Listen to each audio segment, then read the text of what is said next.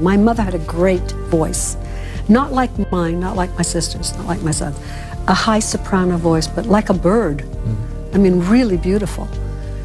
But I used to say, Mom, you know, why didn't you try to get a career as a singer? No, she said she was too shy, she couldn't do it.